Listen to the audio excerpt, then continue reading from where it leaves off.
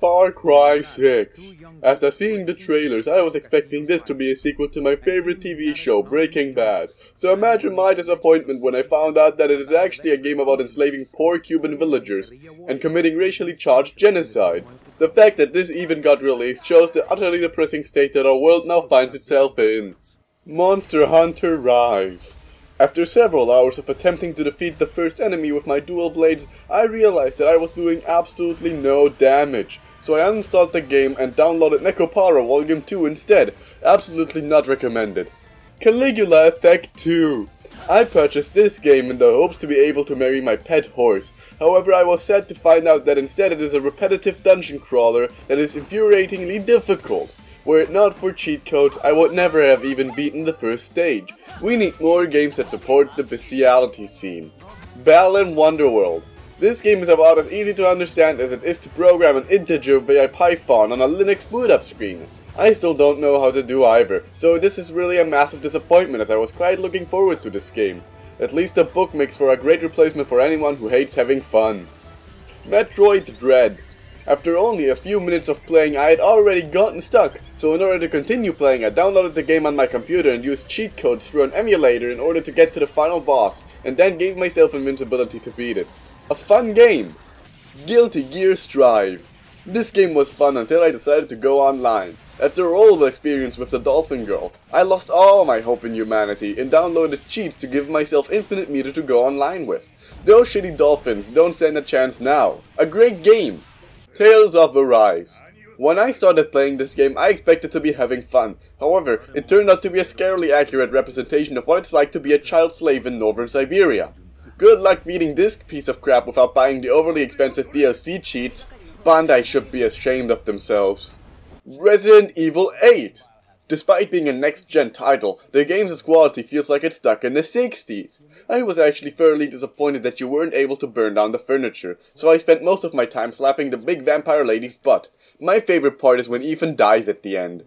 Psychonauts 2. I can't believe they seriously made a sequel to this crappy game no one even remembers. The jumping is way too difficult, and the novelty of exploring the minds of sociopaths wears off quickly after you realize that there are no extremely graphic depictions of violent mass murders and sexual assaults. I also sadly had to stop playing early on due to the opening stage triggering my severe dentophobia. What an incredibly insensitive game. Neo, the world ends with you. After multiple hours of attempting to understand the youthful language spoken within this game, I eventually gave up, as it was far beyond my human comprehension. At least the gameplay is fun, involving a colorful array of button-mashing estrogen simulations. Highly recommended. WarioWare, get it together. I wish the developers would get their shit together and make a good fucking game. Seriously, what is this garbage? The minigames make no sense and are way too short. I can't believe they are charging $60 for this crap. What a ripoff. And let's not get even into the shitty graphics. They make Super Mario look like a masterpiece. And we all know what that means. Persona 5 Strikers. The biggest strike this game hit was the phenomenal art direction and the sheer amount of enemies to mow through that almost made me forget that this game even had a story to begin with. I'm also a big fan of how they made every female character in this game look overly attractive, though I wish there were more sexy costumes. Though that's not something the internet can fix with mods. Easily the best thing about this game is the soundtrack, which puts all of rap music to shame. Eminem went real quiet after this masterpiece came out. Melty Blood Type Lumina. This otherwise great game is ruined by the fact that the characters look like they just walked out of my office. When I play a fighting game, I expect the characters to look like they just left the gym for the first time in months, after extensive non-stop workouts that have left all the clothing ripped due to the sheer amount of muscle mass they accumulated. If I wanted to beat up Dave from next doors, I could simply do so right now. In fact, I think I will do that just now. Yakuza Like a Dragon. After being a big fan of the power trip that was Yakuza 6 on the easiest difficulty, I was fairly disappointed when I found out that you now have to wait in order to do anything. On top of that, you can still not beat up women. Come on, Sega, stop being so sexist. Even when you're drunk in the game, it doesn't happen. Wouldn't such a thing be considered normal in real life? I truly don't understand these Japanese moral concepts. No More Heroes 3. More like no more good gameplay. What the fuck is this Star Wars shit? Utter trash. 7 out of 10. I liked the cool jacket that Tommy or whatever his name was guy had. Nier Replicant.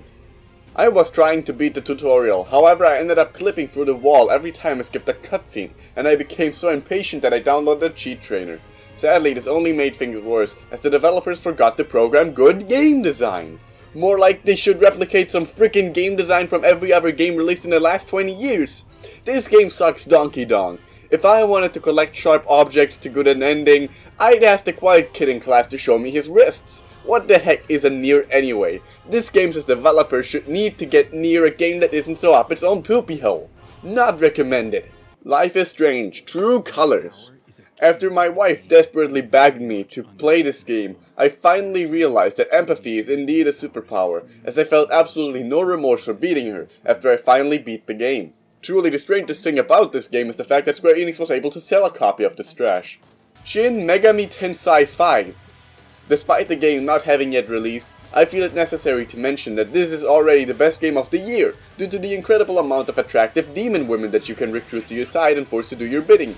It's like polygamy, without the drawbacks of having to care for them, while still being able to sacrifice them for a better woman at any given time.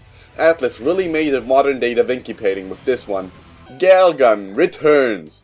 Due to my inability to approach women in real life, I turned to Inti Creates' new masterpiece. Sadly, I was disappointed that all the minors in this game were above the age of consent. Come on, Japan, we're living in the modern age. Let the gamers decide what they want. After all, aren't MAPs part of the LGBT community? We should be more accepting of our beautiful minorities. Ratchet and Clank: Rift Apart. It's a shame to see that Sony is now supporting interracial relationships within the furry community. I am all fine with sex toys, but I really don't believe that choking your sexual partner with a wrench is a good idea. They should go back to making games about catching funny little monkey man instead. Thankfully, the game makes up for its shortcomings by letting you shoot innocent civilians, but even that loses its charm very quickly. This is the worst Sony game yet.